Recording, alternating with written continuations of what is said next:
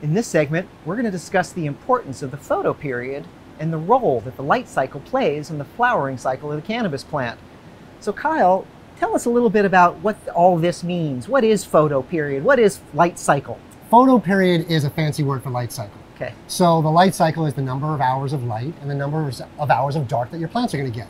And obviously in vegetative, we went over that there are variations on the possible light cycle that you can use. Sure, you got a few different options that'll still keep the plants in that veg state. Right, but in flowering, there's really only one light cycle. It's 12 on, 12 off. All right. So in nature, what dictates that light cycle is the sun, right? So in the springtime, you know, the days are getting longer. That plant's in that veg cycle. It recognizes these days are getting longer.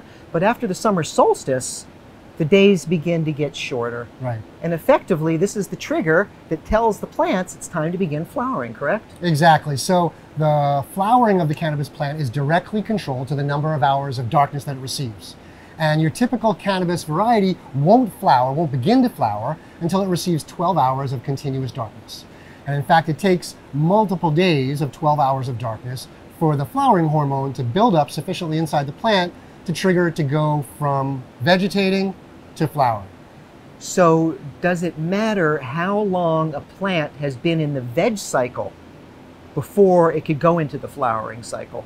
Not in respect to it actually triggering flowering, Okay. Only in respect to the overall size of the plant and the overall finishing yield. So you can veg a little longer if you want a larger plant to get a larger yield, but it's not ultimately going to affect the time in which it takes to ripen. So regardless of how long a plant has been vegging, it could be put into the flowering stage at any point by manipulating the light cycle. Exactly. So the grower actually gets to choose the size and yield of the finishing plant. So let's discuss a few of the different ways that the grower can manipulate the light cycle in different environments.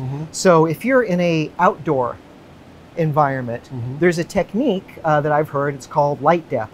Could you explain a little bit about what that is and what that means? Sure. So light dep gives you the ability to flower the plants when you want and not wait for that 12 hours of darkness. So you can get multiple harvests outdoors by simply pulling the shades and drawing them back to block out a few of the extra hours of light at the end of the day, so that instead of getting 12 or 14 hours of light and only 8 hours of darkness, waiting for the season to come around, you can trigger flowering by light deprivation. And by pulling the shade effectively in the outdoor growing environment, you will see these hoop house type structures, right? They'll use the PVC tubing, create these kind of hoop houses. And they call it pulling tarp. And they call it pulling tarp. And effectively they have the tarp that, you know, during the course of the day is down, but once it hits 12 hours of sunlight and you're ready to cut that photoperiod and trigger the flowering, they pull that tarp over the entire hoop structure, ensuring that complete darkness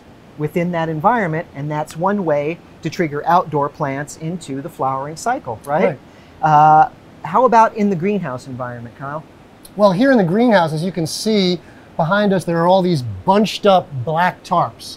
And up over the top, it's kind of out of the shot, there is a big black tarp that'll actually go across the top of the whole canopy, effectively blacking out this whole greenhouse. We could do this in the middle of the day. We could pull everything and it would become completely dark in here. So it's a similar theory as the hoop house pulling of tarp.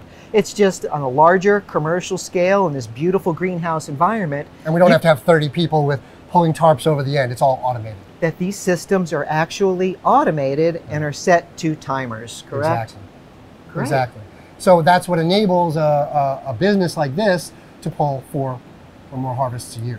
So once a plant has been triggered into the flowering cycle, how long does it need to stay under this photoperiod to complete the flowering cycle? Good question. Until it's done.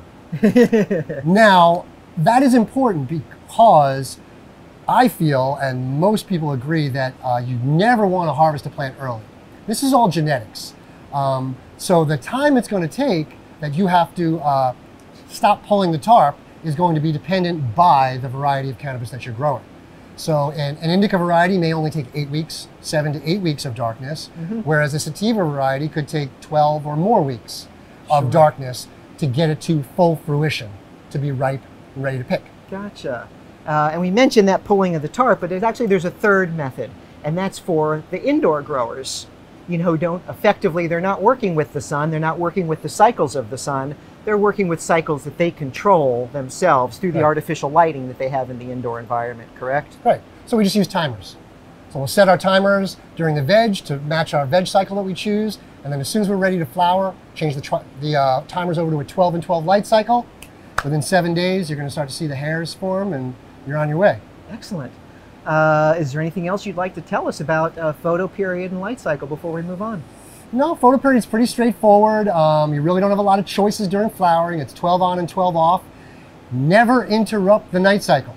Ah, yes. Unlike the day cycle, which is a little more malleable, sometimes clouds come over, sometimes you have days that it's a storm and there's very little light anyways, so it's non-interruptive to really break the day cycle. The night cycle, however, once it's been initiated, you don't ever want to turn any lights on. It's the best way to encourage hermaphroditism.